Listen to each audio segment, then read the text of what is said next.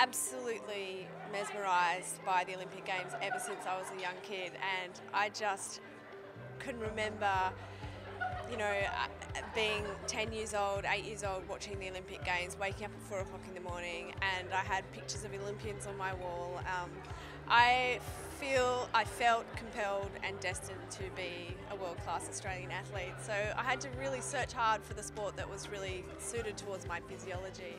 And it wasn't until 2007 when I was a physiotherapist, after I'd done all my university degree, studied everything, worked my way up in my career, and I was working with some of Australia's best athletes in the Rowing Australia and AIS, that was really the catalyst for me to make a pretty dramatic life change and put all my eggs in that basket and throw the kitchen sink at it, and moved from Sydney to Adelaide to take up cycling. The last 12 months has been an absolute game changer for my career. I won my first big race 12 months ago at the Cadell Evans Great Ocean Road Race.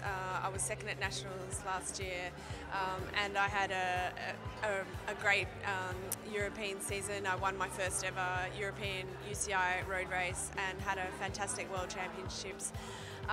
I also signed with Orica AIS, which is the Australian Professional Women's Road Cycling team.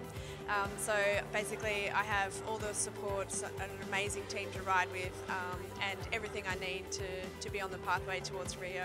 Next few months are full of racing, the big transition to Europe where we start our season, which is all of our competitive UCI, basically our professional tour, and that will hold a lot of our selection races for the Rio Olympics.